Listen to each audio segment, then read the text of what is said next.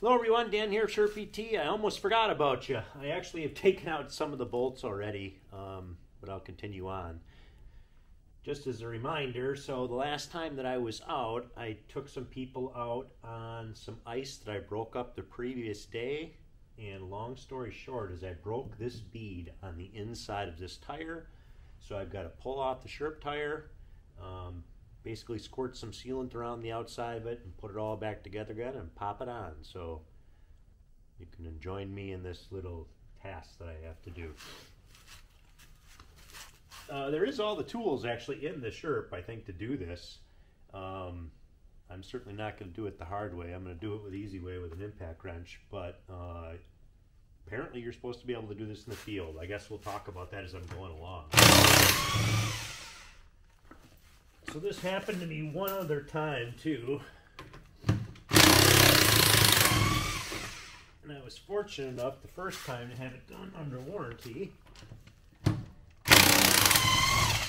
Mark popped down and did it, and I was lucky enough to see him do that. So I have a little bit of an idea about what I'm about to do. There could be water that comes out when we pull this gasket off. I'm not sure how to do that. I'll get my hands clean. I'll be back in just a second. Looks like the perfect tool, my super screwdriver.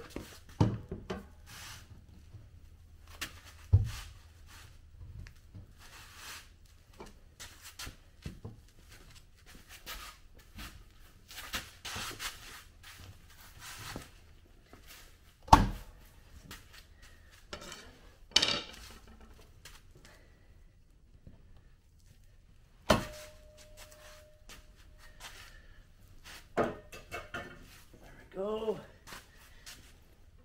And this is that tank right here that we've been talking about that you can put diesel fuel in and pump it out back into the tank, and you fill it up right here, and this is where you pump it out too. So what I'm going to do here is put on a little bit of Uncle Bob's Magic Juice. Leave this sit for a while.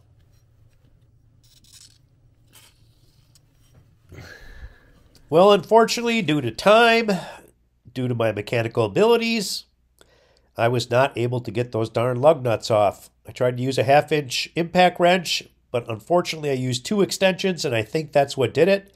I couldn't get those things to move at all. Ended up calling Pomp's Tires, $150 later, 5 minutes of work for them. They got the things zipped off. Lesson learned is never use an extension with an impact wrench. All right, so take this ring off again. So you just take out all these bolts all the way around it.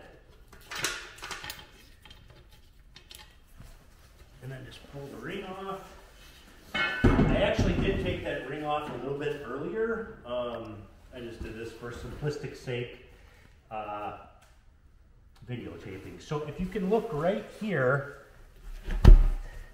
what there is there's gasket sealer that I'm going to put right on the inside of this. So what I did is all I did was just came over and took a putty knife and I went all the way around and I just scraped that out. You can kind of see some of the crap that's sitting there. Honestly, I'm absolutely shocked at the limited amount that they used. I will be using more. So what you use is Ultra Black Gasket Maker. You just squirt it in there and put it on that little bead spot.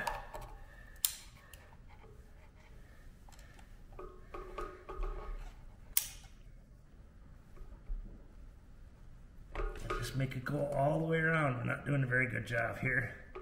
We're going to hold this differently after we're done videotaping. Got all the caulk applied, and it is oozing out a little bit, which is exactly what we want to do. I did almost use the whole tube on one side. It was suggested that I could have only used half of the tube, but that's not the way to do it. So it is what it is. Then you just place this ring right where the holes are. And each one does have a washer on it, so make sure you don't lose that. Don't see my damn hole. It's right there.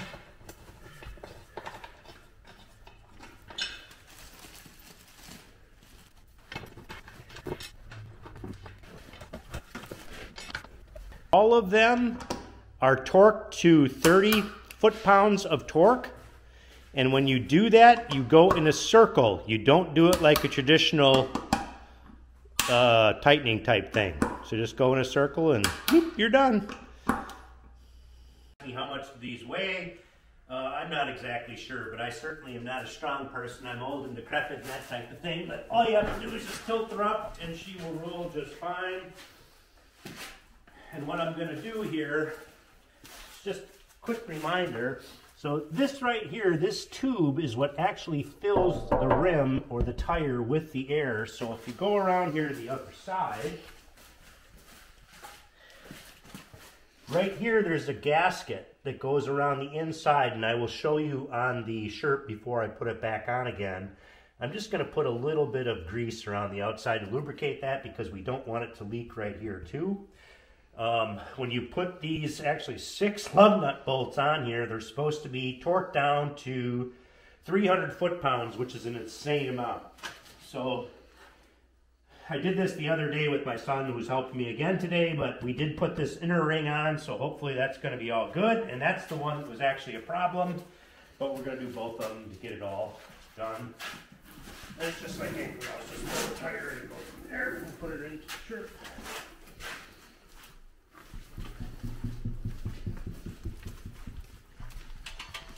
I just had it in there before because the weather was a lot colder.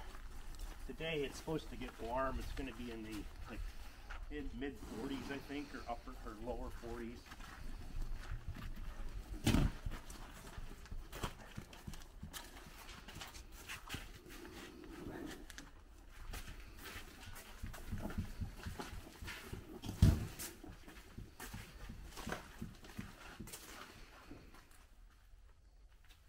Grab that grease gun.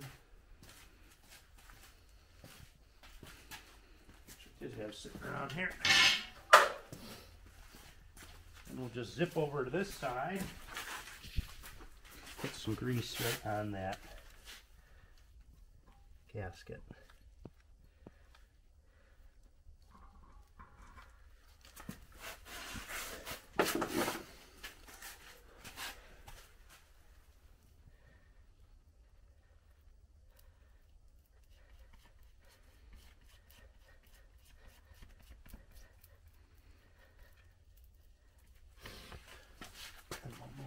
Over to Sherp, and we'll see how hard it is to get this baby lined up.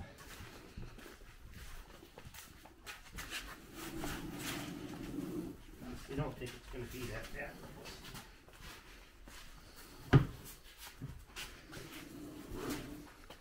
Like with everything, it's finesse. It's not necessarily brute strength.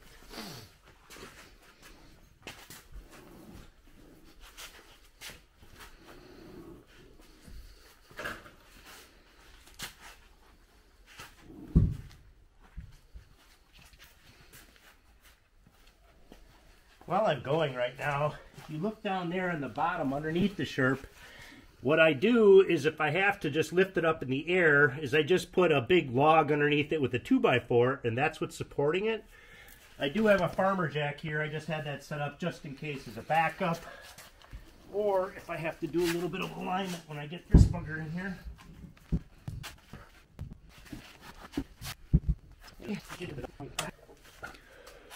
I didn't quite capture us getting that on there, but the two of us together were able to just turn it a little bit and popped it right on. These are stinking fine threaded, and they're a pain in the butt to get on. I tried to make sure that I put them on there good before. Not going to bore you with putting all these on here.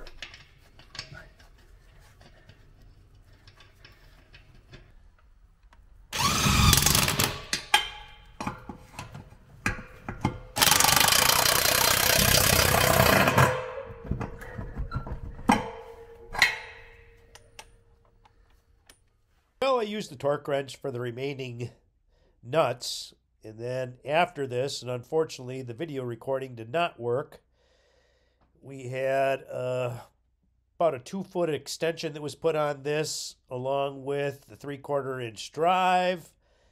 with a 10-foot pipe on it, and then we torqued it down to 300, or we got pretty darn close.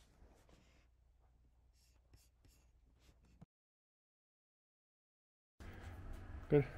So what we're trying to do here is we got to take this rubber old gasket off. You can see it right here. There's not really a heck of a lot of material there, but I'm just going to scrape that all off with the putty knife.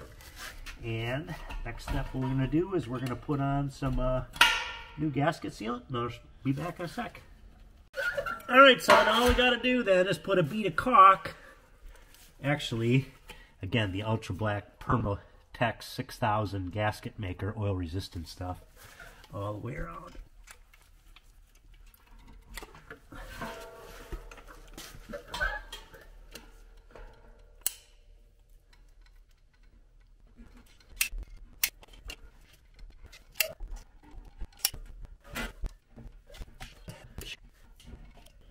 There's two gaskets on it. There's a little small spot in each one of them.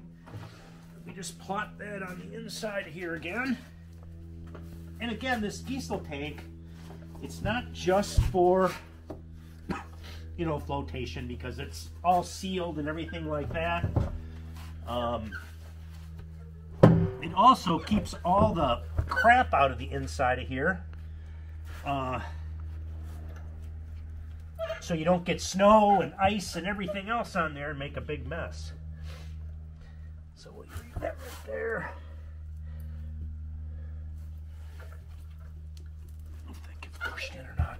You just hold that as I'm doing, or grab that ring behind you. Hand that to me if you would. Oops. Thank you, sir.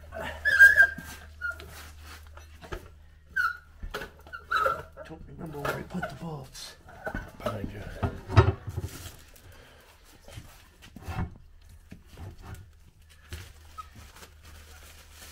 I'm sure this is going to be a pain in the ass, but we'll see. Let's be hopeful.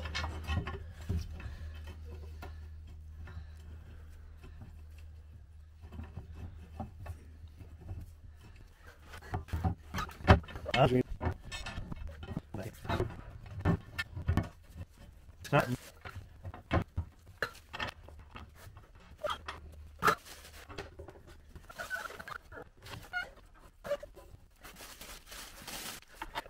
To 30 PS or foot-pounds of pressure. So when this whole thing started, I don't remember if I said this or not, but my darn torque wrench that I've had for years, that I actually used for a 1935 model A John Deere tractor, was busted. And I do not remember busting it the last time I used it.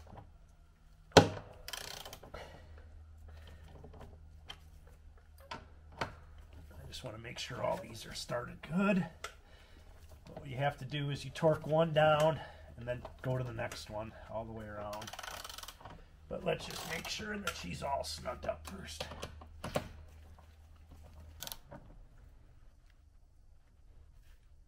Huh. That seems like more than 30 psi.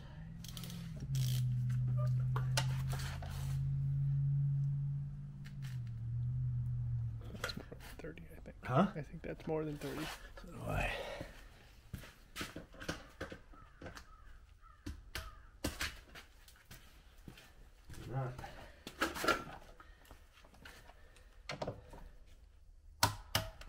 We're close, but we haven't. So because it's squishing everything together, you got to really make sure that you torque it right, because there's a lot of stuff that's squishing right now. We got that gas tank in there. There's two gaskets on that, or the fuel tank. We got that sealer.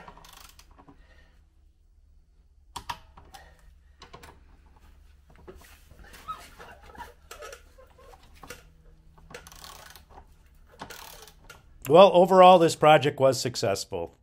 I did get the air put back in the tires. It did hold air, as you will see. When I did go out for a spin in the backyard, however, it made a clunking noise that scared the daylights out of me. Come to find out that the driver's side front sprocket idler wheel, the thing that you use to tighten the chain, had broken. So I now have another project. It is what it is. Take care. So we got the annoying buzzer going off right now. There's almost 60 psi of pressure. I'm guessing that you can start to see the tires fill up a little bit.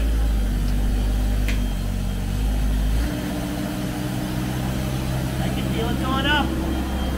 So pretty soon it should be going right off of that block in the middle. You could probably see that. Is it off of it yet? Not the one on the right, not the one on the left.